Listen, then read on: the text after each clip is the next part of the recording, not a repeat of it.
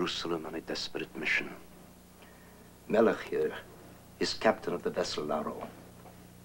This small boat carries a most precious cargo, 647 Jewish children. Rachel.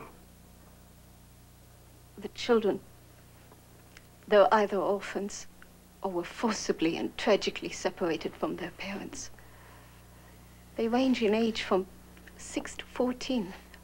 For the last 6 months, we've smuggled them out of camps in Hungary, Czechoslovakia, Poland, and Germany. When we finally got them on Laro and out to sea, well, we thought our problems were over. Where were you taking them? Israel. Eretz Israel. But the British, the humane protectors for Palestine, discovered us making for Haifa and refused us entry. But why? How could they do that?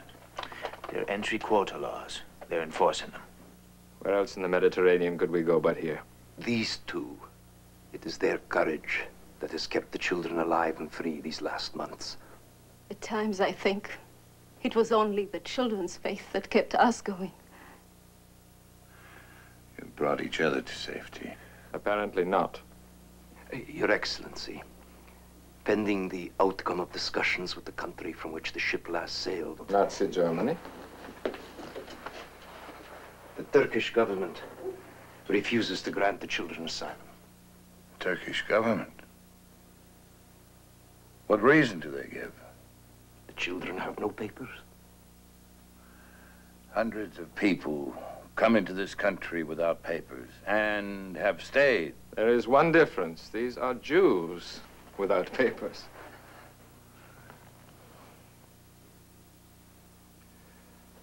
Angelo,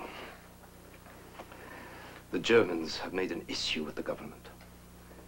They are demanding that the ship and everyone on it be surrendered so it can be returned to the port from which it sailed illegally. Surely the Turkish government would not agree to these Nazi demands. The Foreign Ministry has set Friday morning, 2 days from today, for the ship and the children to be surrendered. Then we must ask the Turkish government to allow the children to stay. No one in the government will see me. Representations have been made by the International Red Cross, and to no avail.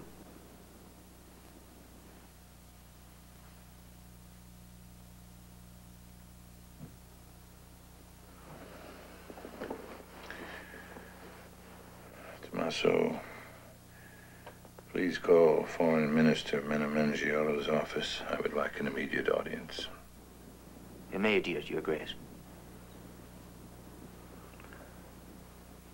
Tommaso, I was born of poor Italian farmers.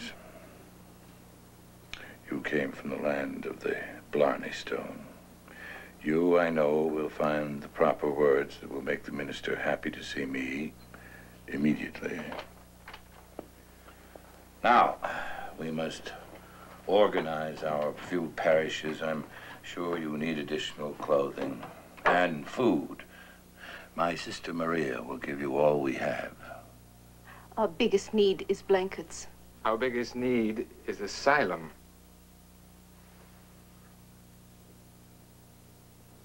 The Foreign Minister is a man of humanity and honor. I am certain he will help.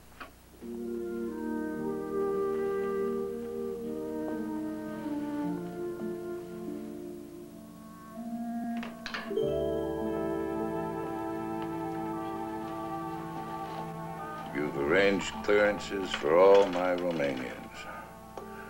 Thank you. This is more than I dared hope for. It was not an easy matter. Day after day, I bring you impossible problems, and you solve them so quietly. I do not know what I have done to deserve such friendship. Well, you are the only foreigner I have ever known who could pronounce my name without the flicker of an eye. Your name? I could turn your name into a litany. That will not be necessary. You've done so much for us. Now I must ask for one more favor. There is nothing I can do. Then you know why I'm here. What you want, my friend, is impossible. Just persuade the president to see me.